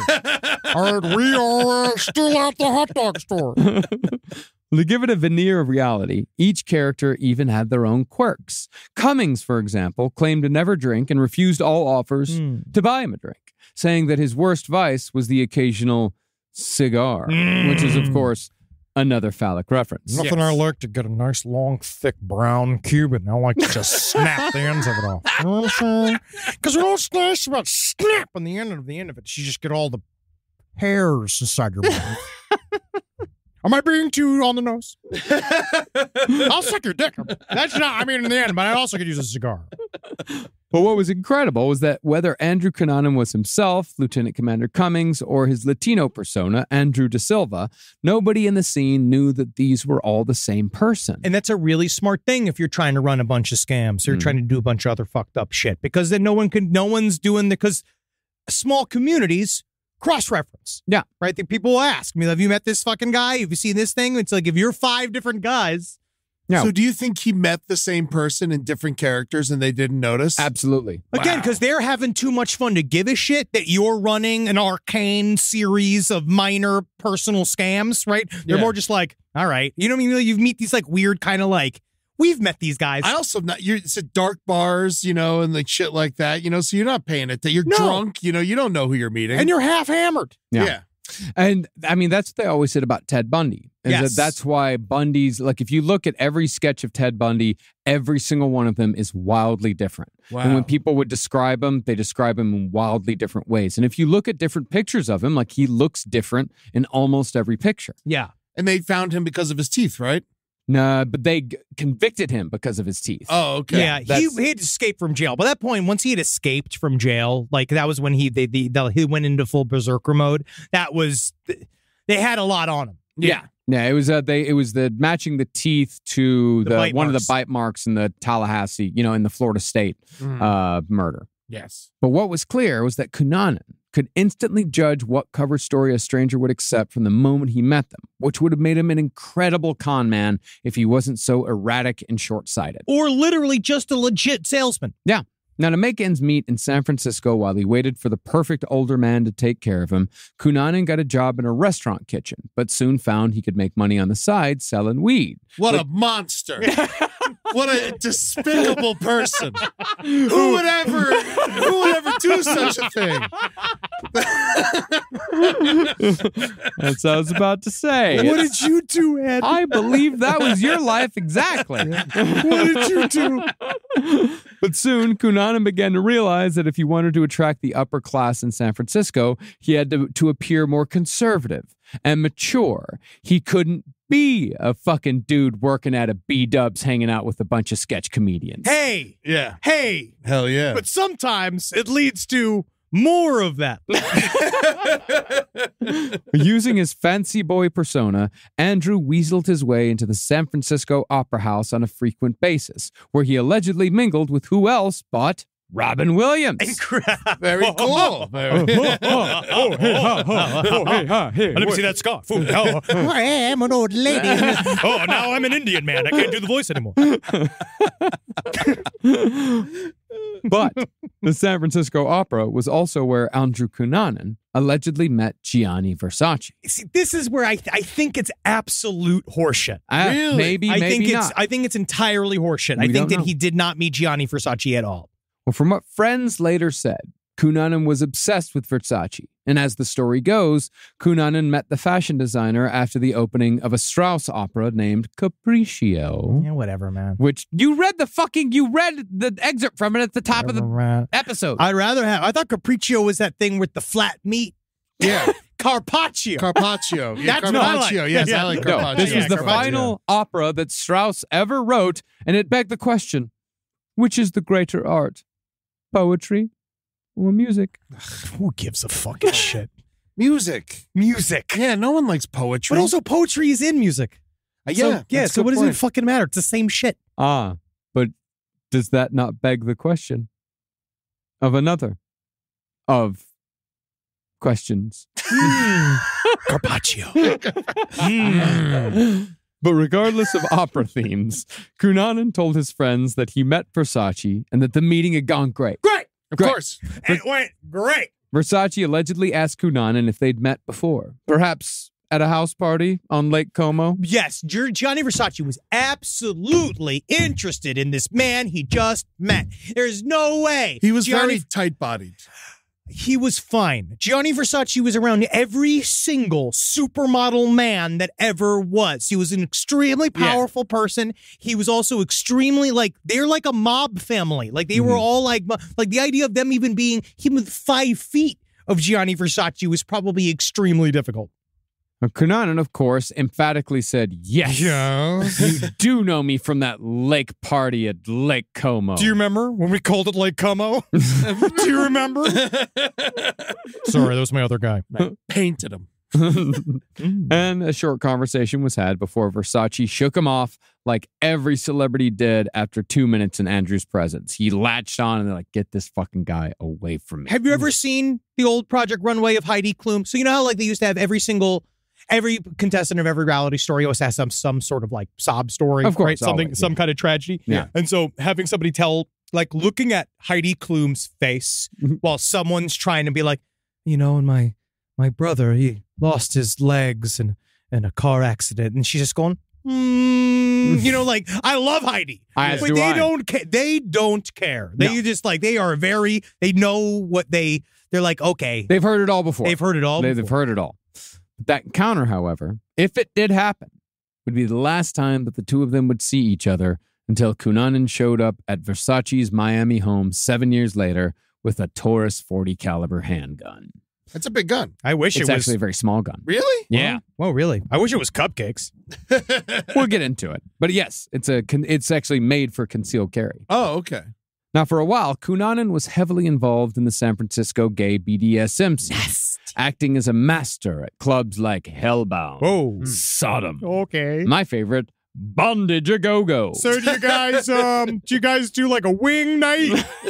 At Bondage a Go-Go, they might. Hey, listen, is anybody playing the game in here? Or just because the Pacers are on? I don't know if you... Oh, goodness me, I'm getting wet. Yeah. Oh, Lordy Lou, I thought that this was going to be I honestly, at first thought I saw Hellbound and my brain saw Bennigan's. I thought I was about to get a Monte Cristo. When you told me we were going to play darts, I didn't know. I know I was the board. Come on. And he keeps eating the 20. Man, he's good. It was even rumored back in the day that there were 2 low-budget Andrew Cunanan BDSM porn flicks circulating around San Francisco in which Cunanan adopted the slave position and got gangbanged in staged rape scenes. There's a lot of people that honestly, it was really, some of this, you know, obviously it was pretty extreme, but in one, I played a guy named Sean, and honestly, it was like, that was just kind of a good exploration for me. It was nice to step outside of myself. And then the other one where I played, it was called Thunder Down Under, and I played a guy called the Gork. And it really was, honestly, they gave me a line, which was amazing, which was, ow, ow, hey now, you know. I thought I was pretty good. Yeah, you could barely tell I wasn't getting raped. You could barely tell. That's how good I was. They were a bit heavy-handed at times. But even though people on various message boards have claimed to have seen at least one of these videos, no evidence of their existence has ever surfaced. Until now. And here we go. Ow. Ow. Ow. Hey now. Hey. Joel's such a great researcher. Ow. Yeah. No, I'm the Gork. He did actually look. He did. Like, that was one of his notes. He was like, yeah, there's a couple guys on message boards, so they saw it. I couldn't find it. No, man. I'm glad he looked. I mean, if there was an Andrew Cunanan gangbang, like, staged rape scene, we would see it at this point. We would all know about it. Boy George has a copy, I'm sure. If it is anywhere, it is on a reel-to-reel in his basement. I don't want to go anywhere near that rumpus room. Eventually, though, Cunanan moved back to San Diego in the summer of 1991 to live with his mother. Her life had not gotten any better since Modesto had sold the house from underneath her, and she spent most of her time chain smoking while idly threatening to kill herself. Oh, can you monetize that? I'm thinking about that. Strangely, though, when Cunanan took on his next persona, it was that of a poor history student at UC San Diego who wanted nothing more than to educate himself, but did not have the means to do so. Wow, he went humble. Well, I mean, it could be one of two things. It could be that he was experimenting, but it could also be that he need money. He did not have Modesto anymore there to give him cash. He didn't have a sugar daddy set up yet, and so he had no choice. But he still could not be Andrew Cunanan. He still definitely- could not just be some guy. He could have got a job. Yeah. He got one of those once. Yeah. Like, Mhm. you know what, though?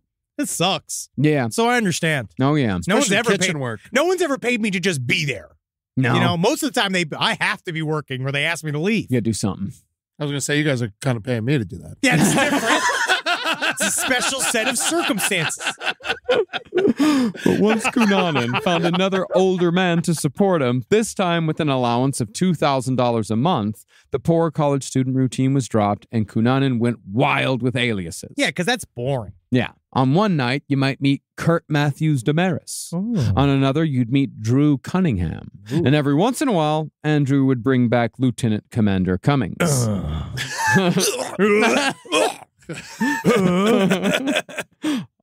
I don't always find ejaculation to be so horrible as the two of you make Well, no, it. it's just because It can sometimes be a... you see, no, most of the time it's like, God, I'm just my poor wife. Yeah, no, it Just usually seeing it on comes my with face. a sorry. Yeah, just like, yeah, because you know what it is. It's like, it's that moment because, like, you know, I'm not silent, but it's not like, you know, I don't do it. I'm a go. You know what I mean? I do that on the show. But in real life, it's mostly just like, yeah, oh, no. I'm not... I love you. I love it. But mostly, Cunanan had settled into an aristocratic persona as a man who wore blazers and ascots. He boasted a degree from Yale and talked endlessly about his interest in imported antiques. Oh. One of the strangest short chapters in this story, though, is Andrew's claim that in 1994, he met and secretly married a young Spanish woman as a part of a green card scheme. Yeah, her name was Hermanita Lito, and she was brown-haired. And I just I loved it. From what Andrew told his friend Henry Brunt, he did a favor by marrying this woman, but somehow fell in love and got her pregnant. I honestly, especially having sex from 6 feet across the room, I don't know how it even happened. Must have been Jesus. Well, and that's the other thing, too, is he said that they didn't get an abortion because they were both Catholic. Ah. Very nice. Supposedly, Andrew tried giving it a go and got an honest job at a drugstore as a clerk. But that went south when people started recognizing Lieutenant Commander Cummings, or Kurt Damaris, or Andrew De Silva stocking the fucking shelves at the local drugstore. Yeah. That job only lasted a month. And as soon as the baby was born, supposedly, Cunanan dropped that act and resumed his hunt for the perfect sugar daddy. So is there a baby? No. It's possible. It is possible. I- There's some rumors that it really was this woman that he ended up hanging out with later, these people he ended up hanging out with later. He kind of formulated a story after the fact. Yeah. Part of me wonders, again, I just don't trust. I really do think in many ways he's sitting at night in a chair silently. Like he goes home after playing 9 different versions of himself and he sits and he's in amazement of all of his different plot lines. Yeah. And he sits and he literally goes over them like he's doing dumb shit TV reenactments for Vulture or whatever, where he's just like sitting and like, oh yeah, and I did that. And I did that. And he's continuing the storylines for himself at night because I don't think that there's anything but his own biography flying through his head at all times. And then just blank. Yeah. Yeah. See, I want to know. So if you are Andrew Cunanan's bastard child, please write in at Side stories LPOTL@gmail.com. Honestly, we're very interested. Now, for a while, that perfect sugar daddy was a millionaire in his late 60s named Norman Blashford. Ooh. It's a very strange name, Blashford. Yeah, never heard of it before. Yeah. He made Cunanan his kept boy on an allowance of $2,500 a month. That's Get awesome. that raise. He's moving up. See, as far as Blashford knew, Cunanan was a half Portuguese Jewish, half Filipino who'd spent 2 years in the Israeli military but had been pushed out of his family after they discovered he was gay. I wouldn't just push out of the family. They actually pushed me out of a hot air balloon. I love It was a horrible Wednesday. I do love how his characters get more creative every time. This is He's the getting thing. better at it. He Yeah. keeps blowing it up Mhm. because it's the axiom which all of these stupid con artists believe, which is the more ludicrous, the more real it sounds. It does. I'm now understanding that no, Most people have very simple lives because if they had that incredible life, they'd be on television. But you want to believe it. You know, do, like yes. you want to be, you're excited. You just met such an interesting person. Sure, it's just an anecdote you want to share with somebody else. You know what I mean? And that's what he's kind of keying into, is this idea of like, oh, you're going to want to tell other people about me. Yeah. But what you want to do is you want to give yourself like quirks, like really like, but you don't necessarily need like interesting quirks. Like you need to know like a lot about like the 1976 lineup of the Cleveland Browns. Yeah, I don't like onions. Yeah. That guy, he doesn't like onions. Yeah. Do you know Ed O'Neill was probably on that team? Really? Yeah, he played for one season as a Cleveland Brown. Wow. Too So straight. you're fucking fraud, man. I can see it. You're a con man. Yeah, I know that's fake. But Blashford wasn't closeted. He and Cunanan went to the symphony together and took frequent trips to Paris, all while Cunanan was supplied with a checkbook-sized wallet filled with credit cards. Cool. That, however, wasn't enough for Cunanan. He was soon seeing another old wealthy man named Lincoln Aston. This was risky because if Norman Blashford discovered the affair, the allowance, trips, and fancy dinners would come to an abrupt halt. My God, these men have fucking old rich men names. They really do. Lincoln Aston. Norman Blashford. Norman Blashford.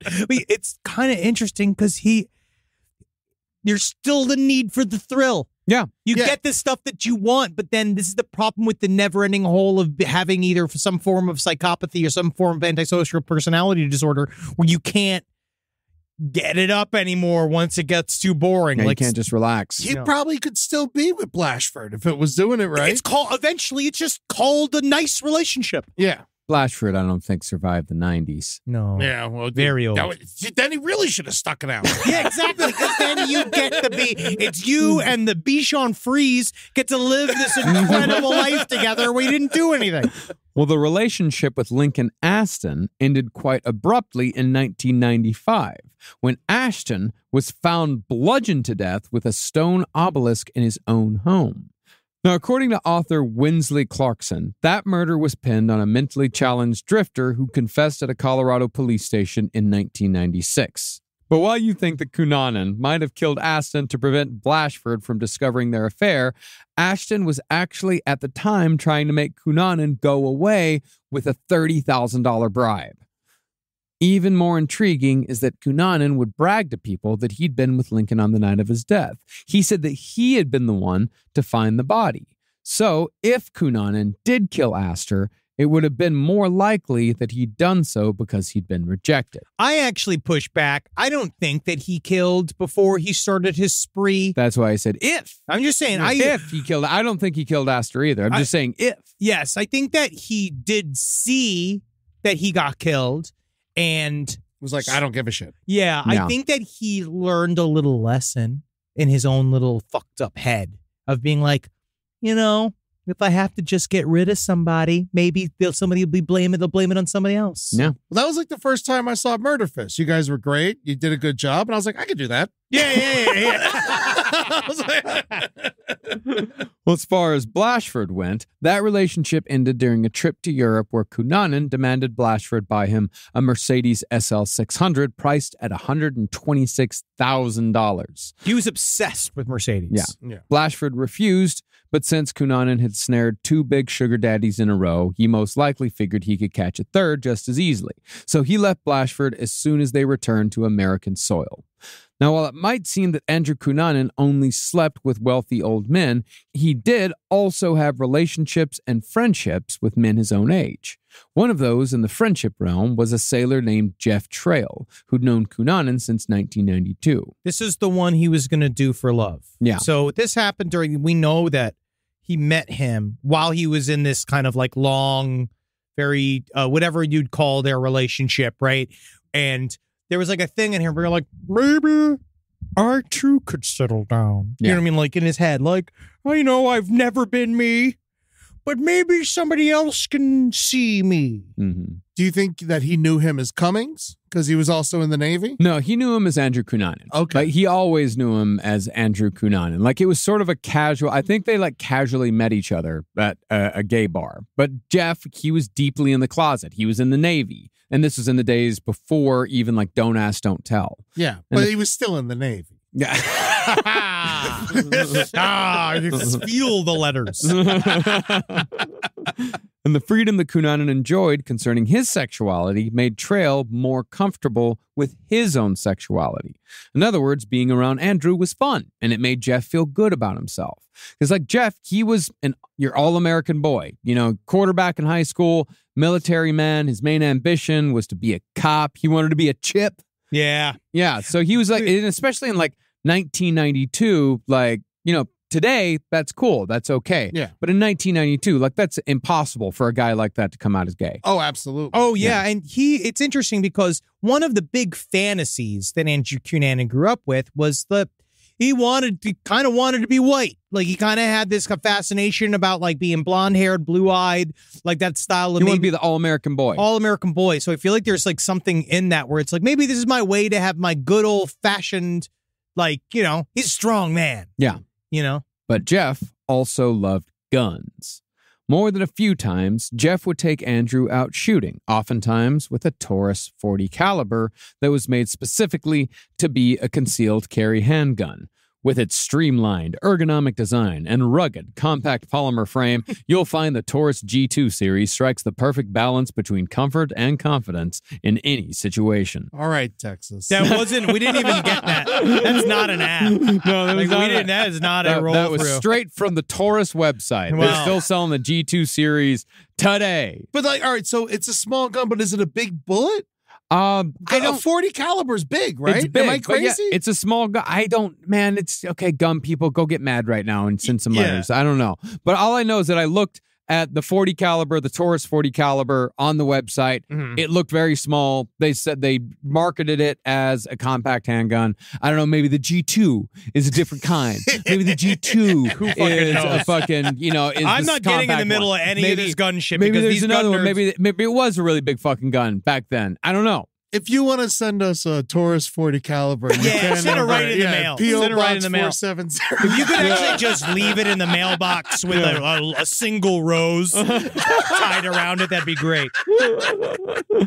Now, even though Cunanan constantly tried to push Trail into a sexual relationship, Trail kept it platonic because he had a steady boyfriend when he met Andrew. And even after Trail and the boyfriend broke up, Cunanan had already been thoroughly friend-zoned.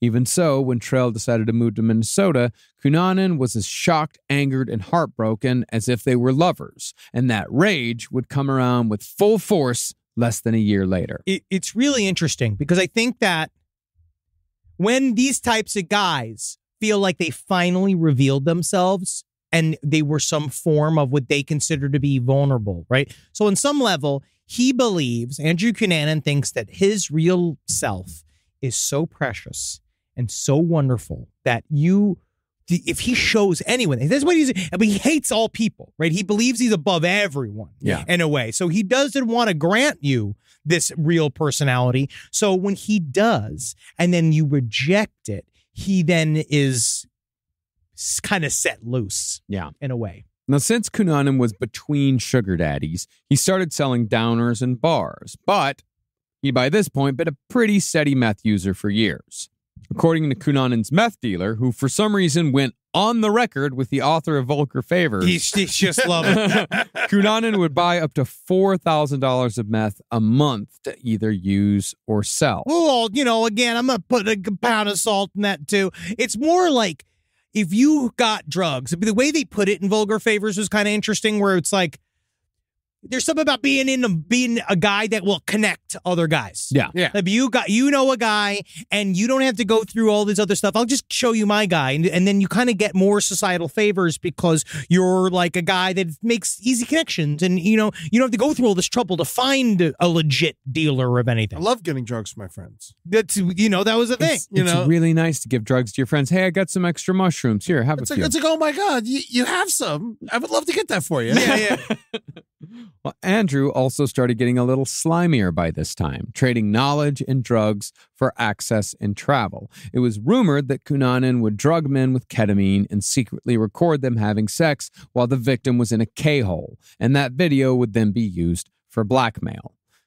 Incredibly, though, during all this casual sex, when the AIDS crisis was at its height, Cunanan never contracted HIV, although he somehow convinced himself that he had. And this is sort of the crux of this story. Okay. See, in January of 1997, about 4 months before his killing spree, Andrew Cunanan very quickly began to unravel. He was suffering from a myriad of minor illnesses that just wouldn't go away, which is sometimes an early sign of an HIV infection. Now, all this is a little muddy, but according to an AIDS counselor named Mike Dudley, Cunanan came into his office just to talk. Dudley had no access to Cunanan's records, so he asked Cunanan if he was HIV positive. But from what it seems like, Cunanan took this as Dudley telling him that he was HIV positive. At the mere question about his infection status, Cunanan subsequently lost his shit, kicking walls and screaming that if he ever found out who did this to him, he was gonna get him. Yeah, he was freaking out. And there was this whole, he was obsessed with it. And there was something about it, because I think it's because it wasn't under his control. And he felt that he'd let somebody in under his control or whatever. Isn't that kind of a natural reaction, though? Oh, yeah, I'd freak the fuck out. Yeah, Yeah, like I would lose my mind if someone's like, "You got AIDS." I'm like, "Fucking Jerry, Jerry, get it, Jerry! Loose lips sink ships, Jerry. No, the riskiest thing I ever did was like, I seriously thought I had HIV when I first moved to college because I was living a risky life. Yeah. And I was having some of You those. doing intravenousses? No. Just having a lot of I was a risky life. Not intravenous. You getting pegged? No, you can't get AIDS from getting pegged. It depends on where the peg was. Yeah, I suppose so. But let's just say my lymph nodes were swollen and I was quite nervous. Wow. Yeah. I think we're all very lucky. Yeah. And I was fine. Yeah. Yeah. And I actually got my AIDS, my HIV test results at work. Oh, wow. Great. Great. Called me up but thankfully it was negative. Let me look through. So, is this Mr. Parks? Let me just look through the papers. You just hear them. Let me just see those results. Oh my God. Oh no, sorry. This was Marcus Sharks' paperwork. Let me look. Yeah. He's dead. Oh my fucking God. Oh God. No, this is Marcus Stark's paperwork. And I'm sitting there in the fucking office. I'm in the Onion offices on the fucking phone, with all the other interns. Just fucking tell me. If you're positive, they're just going to write an article about it. Can I use that? But that's the thing, is that Dudley finally calmed Andrew down. But after Cunanan left, Dudley got the clear impression that Andrew was HIV positive. Andrew wasn't HIV positive. Autopsy reports later showed that he definitely wasn't HIV positive. But somehow he got it in his head. He convinced himself that he was HIV positive.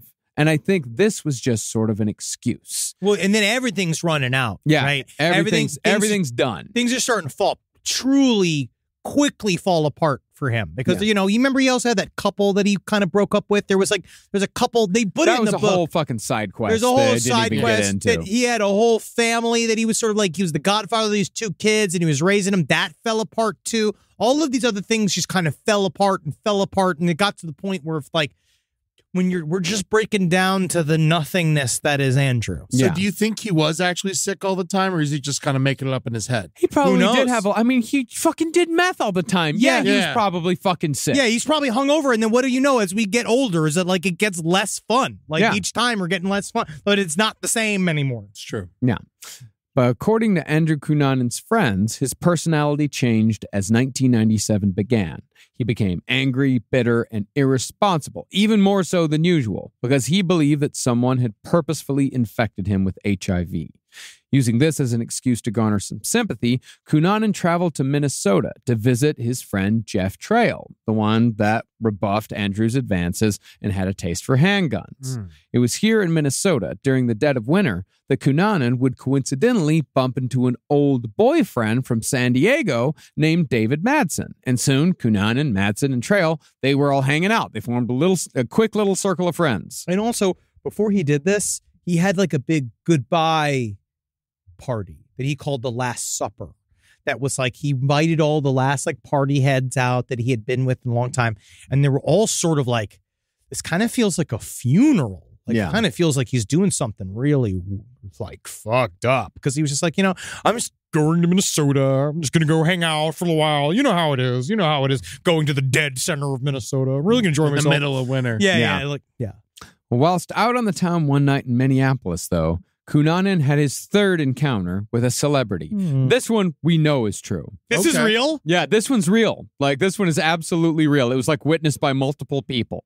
For some reason, Lisa Kudrow was out and about at She a got in the Minneapolis story. club Yeah. at the height of her fame as Phoebe Buffay. This is 1997 Friends. Hey, it Oh, my happens. God. Honestly, that's where you can party. Yeah. You can party in Minneapolis. You can party in St. Paul. Yeah. You know she loves this. She loves this. It was like the guy that faked it. It was the cosplayer named Fluke Skywalker that's like, hung out with Mark Hamill a bunch and they got busted for being a massive pedophile. And you get see all these pictures of like him and fucking, like Liam Neeson and all these other people hanging out. Like, God, they must love this photo album. Yeah. Andrew Cunanan also claimed that, like, while he was selling meth, he once ran into, like, David Geffen and hung out with David Geffen. Sure, the guy yeah, who fucking founded Asylum Records. Definitely Geffen him. Records and all It's that. Yeah. definitely He him. actually came straight out. He was like, I did not hang out with that guy. Yeah. You got to. Yeah. He Well- probably did. Cunanan, of course, cornered Kudrow and clung to her desperately. I would have done the same thing. I love So Miss tell me, Kudrow. you write, did you write Smelly Cat, or was that from the writers? Did you make that up?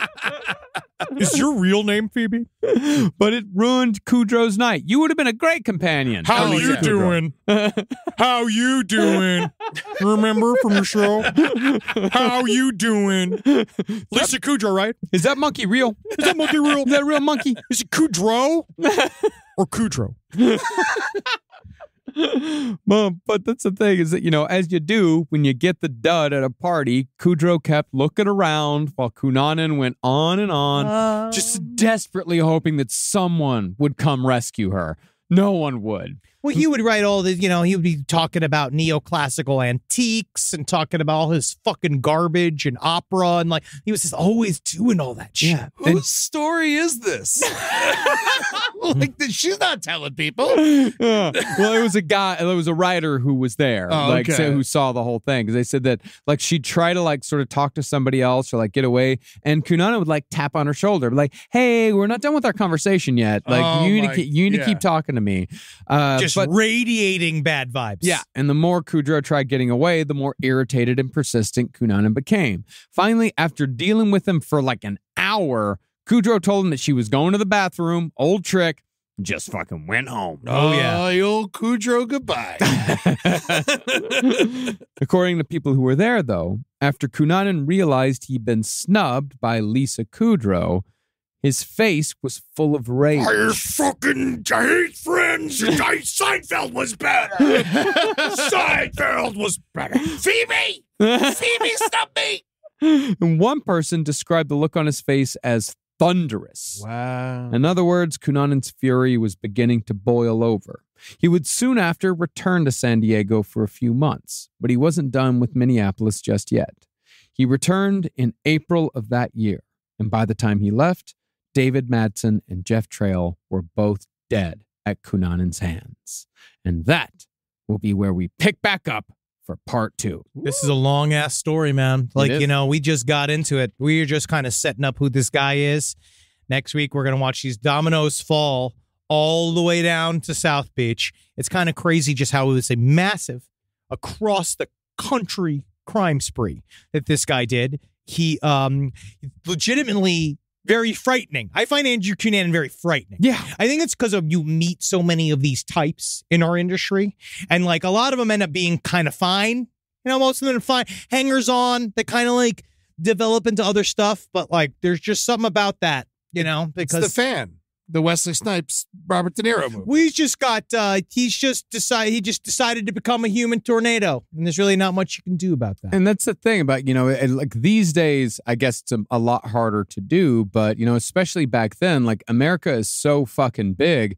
The reason why people get caught when they murder someone is because they stay in one place. Yeah. Like, hard to leave, especially if you're broke. yeah, but if you're someone like Andrew Cunanan, who's extremely resourceful, like you murder someone, You can leave and you can be 3 states away in a day. 2 different people. Oh, yeah. And you're can- somebody else now. You're Yeah. Lieutenant Cummings. Yeah. Yeah, you You can know? be somebody else, and you can just keep going until you decide it's over. Now, I know that it's bad to kill people, Thank you. but I Thank you. do Thank miss you. a time when you could get away with crimes. Sure. And like, I Hey, feel like that's over. you know what? I it's will really say- hard to get away with crimes these days. The only thing that's true is that the bus is still the last truly anonymous way to travel. Oh my God, dude. It really is. I remember one time I was riding fucking Greyhounds and it was just like, is this one going north? And you just throw your bag in there. Oh, yeah, and you fucking get in. You could still go buy it with cash. You might still not. You might need to put your name on a ticket. I don't remember. It's been a while since I got on a bus. It's been a while, too. Yeah, but I do know that when I was taking a lot of Greyhounds between like Rochester and Texarkana when I was doing like journeyman construction, Yeah. like I definitely met the most criminals I've ever met in my life. Oh my God. Yeah. And those Bolt buses, I mean, you just need a fake email address. You can get on anything. Oh yeah, this was like 1999. So those are the days when you truly did just hop on. And that bus from Texarkana to Abilene, that was the first stop was the prison in Texarkana. Yay! So, that's fun. Yeah, so every time you go to Abilene, there's going to be a guy that's taking that bus from Texarkana to Getting Dallas. out. Yeah. Yeah, and he might sit right next to you, and Oh. he might ask you to help him steal a car in Dallas. Oh Hey, my- hey, man! Again, it's called making friends. You got to open your heart to people. Yeah. You never know who you're going to be on that open road. Yeah. Do you remember when Rikers would just like unload buses of people at the Port Authority? Oh yeah, Yeah. oh yeah. That I shit remember was that. crazy. It Yeah. Hey man, here's fingers crossed they do it again. Guys, you want to check us out, go to veeps.com/LPOTL. We want you to, if you can't make it to the LPN Beach Blanket Bingo, you can watch from your fucking house. October 20th. You could watch it. So go to veeps.com/LPOTL and you'll be able to buy those at home streaming tickets. It's going to be a fun fucking show. We're encouraging people to wear costumes because it's Halloween It's time. Halloween time. Please wear costumes. And we're going to do a big thing there. Also, we got Atlanta. I'm going to be there October 11th, next Tuesday. See me there. It's at the ATLDonnerParty.com. I'm going to be hosting a dinner party where it's cannibal themed. We're not eating human meat legally. I have to say that. It is going to just look like human meat. But come out to a matzah in Atlanta. It's going to be really fun. Nice. And I don't know what I'm doing. I know I'm going to be yelling at people while they eat. Cool. Hell yeah. And that's what I'm best at. Nice. I'm going to be doing the New York Comedy Festival. Fuck yeah. Yeah, I'm opening Nice. for Take a Banana for the Ride, Jeff's one-man show. So come check that out. I can't wait. It's going to be a lot of fun. Oh, that's awesome. You're going this weekend? No, the first weekend of November I'll be Oh. there. The first weekend, it's going to be unbelievable. We just did it in Boston at the Wilbur Theater. It's honestly best show we've ever done together. Yeah, it sounds great. Honestly, I can't wait to see it. Yeah. All right. Hail, sweet Satan. Hell, you guys. Hey, Huggy. Be good to yourself. Be good to yourself. And be good to me, if you could. This show is made possible by listeners like you. Thanks to our ad sponsors, you can support our shows by supporting them. For more shows like the one you just listened to, go to lastpodcastnetwork.com.